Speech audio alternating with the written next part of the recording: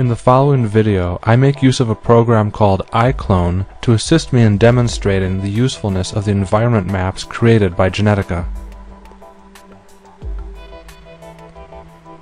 In this video, we're going to learn how to make this awesome sci-fi wall material in iClone with the help of Genetica Pro. Notice how nicely it catches the light at certain angles and also changes color as the camera moves.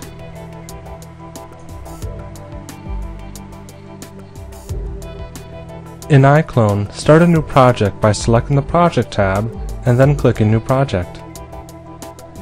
Then select the Set tab, 3D, and drag a sphere into the middle of your scene.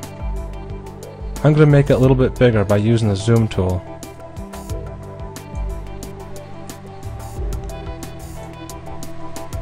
If you scroll down the right panel, you'll find the Material and Texture Settings area. We want to focus purely on the reflection channel.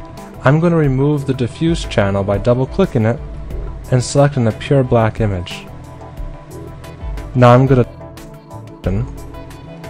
and select one of the two images that comes with iClone.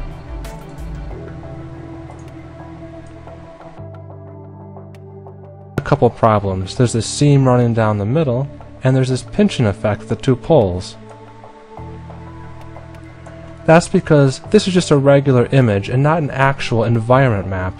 Let's take a look at how we can use Genetica Pro to make this even better. In Genetica, click the Render Environment Map button. This button is available in the Pro edition. In the window that pops up, click Edit Map. Genetica comes with many preset environment maps in various categories. From the Scenic category, I'm going to select Blazing Sunrise and click OK. I'll make sure that map type is set to latitude longitude and resolution is set to 800 by 400. Then I'll click Export Maps Standard and save it as a PNG file.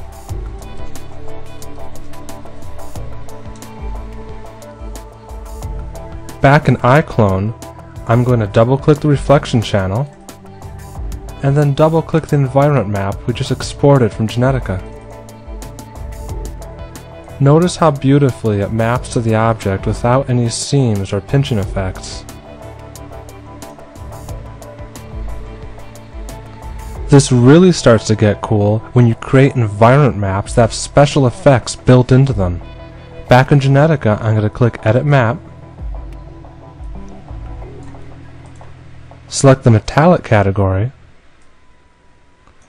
and then the Reallsuion Metal preset.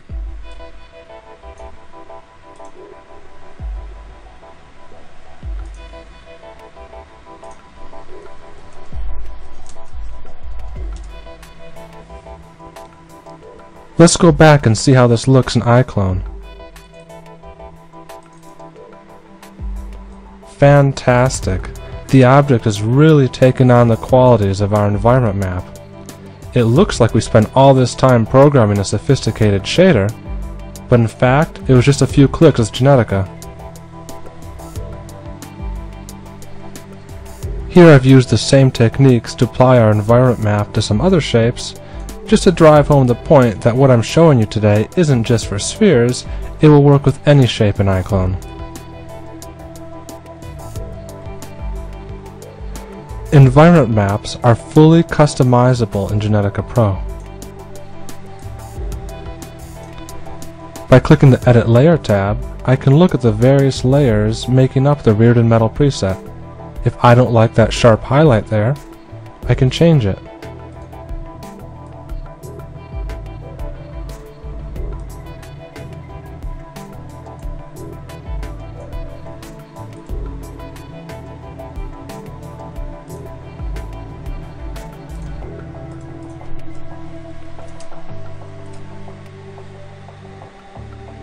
Loading our tweaked environment map into iClone just takes a few clicks.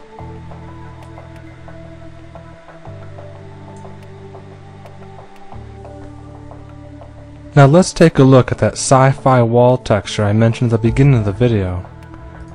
Back in Genetica, In the translucent category, I'm going to select the shard preset.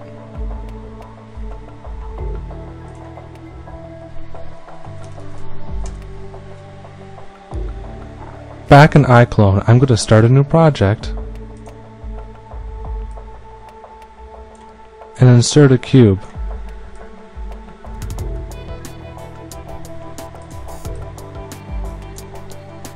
And then apply our environment map as we learned how.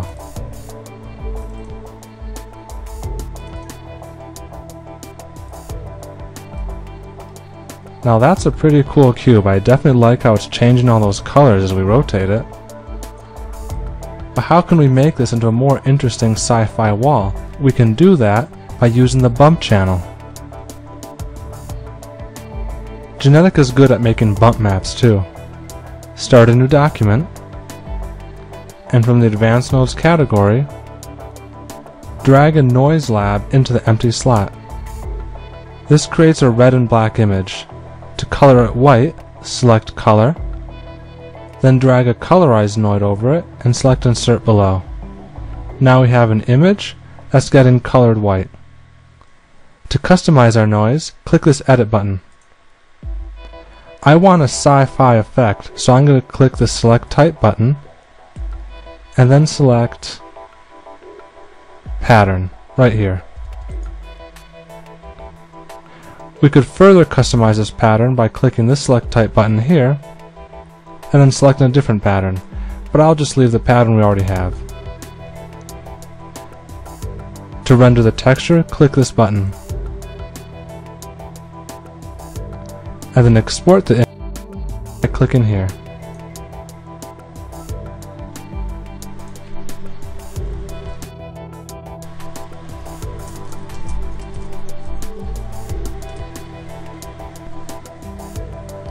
Back in iClone, double-click the bump channel, and then select the bump image we just created. Only a small part of the image is being shown, so let's make it repeat more finely by entering tilings of 10.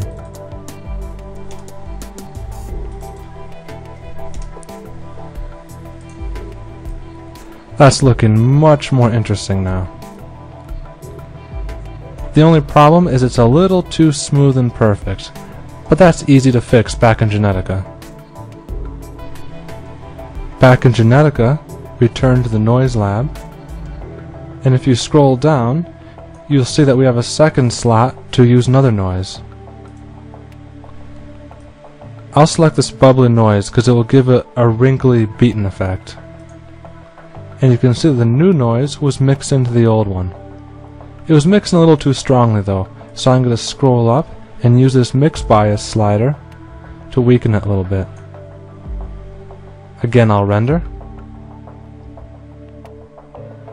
and export it.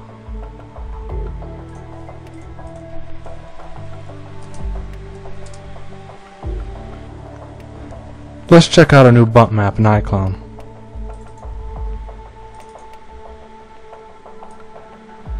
That's looking much more interesting. In addition to the repeating tech pattern, there are also all these wrinkles going through it. And that is a great wall material.